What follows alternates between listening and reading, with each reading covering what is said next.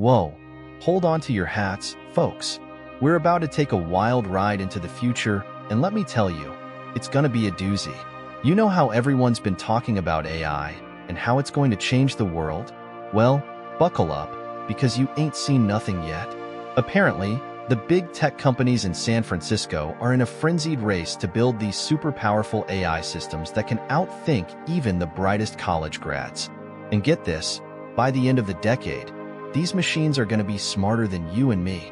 I know, it sounds like something out of a sci-fi movie, but it's the real deal. Now, the author of this article, Leopold Aschenbrenner, is one of the few people who's actually got a handle on what's going on. He's been hanging out with the smartest people I've ever met in the AI labs, and they're telling him that we're on the verge of something big like Oppenheimer and the atomic bomb kind of big. So, what exactly are we looking at here? Well, according to the article, we're heading towards something called Artificial General Intelligence, AGI, by around 2027.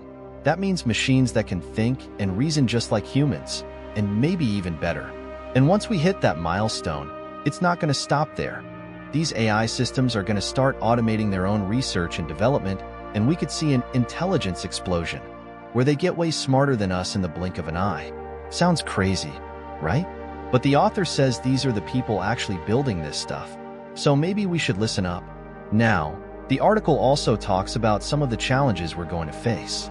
For example, the race to build these super powerful AI systems is going to require trillions of dollars in investment, and the US is going to have to ramp up its electricity production by, like, 10% or more just to power it all. And then there's the whole national security angle. The author says the government's going to get involved, and we could be looking at an all-out war with China if we're not careful. Yikes. So, what's the takeaway here? Well, it seems like we're on the cusp of some major, game-changing stuff in the world of AI.